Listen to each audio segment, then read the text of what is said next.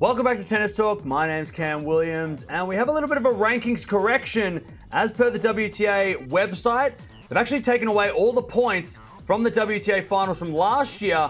Now, usually what happens with the rankings is they take away the WTA Finals points after the WTA Finals is held. So they've gone a little bit early on this. So let's have a look at the rankings, the updated rankings as of right now. Taking a look at the rankings here, and no change at the top, which Fiontek staying at number 1. Jabeur goes in at number 2, but Annette Kontaveit has dropped 14 spots down to number 17 after losing all the points from this time last year, but also the WTA Finals points as well. So that's the difference in the rankings video we brought out yesterday, is that Kontaveit's falling out of the top 10 because they took away all their points from the WTA Finals, which makes way for Pegula, who goes up to number 3, and Goff goes up to number 4, which are both career high for them. Zachary goes up to number 5, with Garcia going up to number 6, which is 4 spots higher than last week. And Sabalenka, she's dropped down 3 spots to number 7 in the world, again, due to dropping all the points from the WTA Finals last year. Kasatkina goes up to a career high number 8, which is 3 spots higher than last week. Kudermetova goes up 3 spots to number 9, which is a career high for her. Simona Halep goes down to number 10, and Paula Badosa, she drops out of the top 10 completely, just like Kontaveit, losing all those points from the WTA Finals last year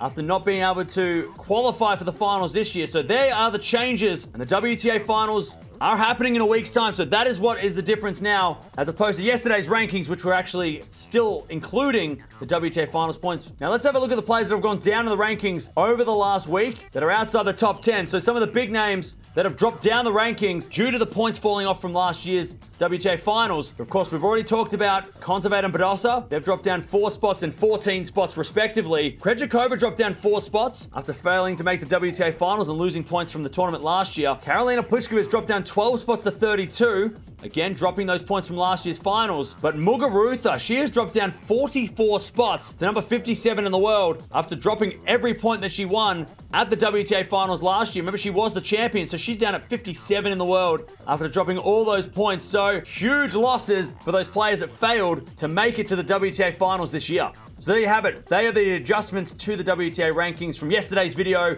that we brought out. But usually what happens is after 52 weeks, the points get dropped off. So the WTA Finals was in November last year. So the WTA have gone a little bit early with their rankings this year and taken all the points away from the WTA Finals, I guess, to start a fresh new finals race, or at least a fresh new ranking situation going into the WTA Finals, so it lines up a bit better when we watch the WTA Finals in a couple of weeks. But they're the differences, and a massive change, especially to Mugurza and Kontaveit, who both made the final last year at the WTA Finals. They didn't make it this year, so they can't even defend those points, even if they wanted to. But let me know down in the comments below, who's the biggest shock for you? A lot of players getting career high rankings, and the WTA Finals is just around the corner, and now the rankings are set. It's going to be very, very fun to watch the WTA Finals in a week's time.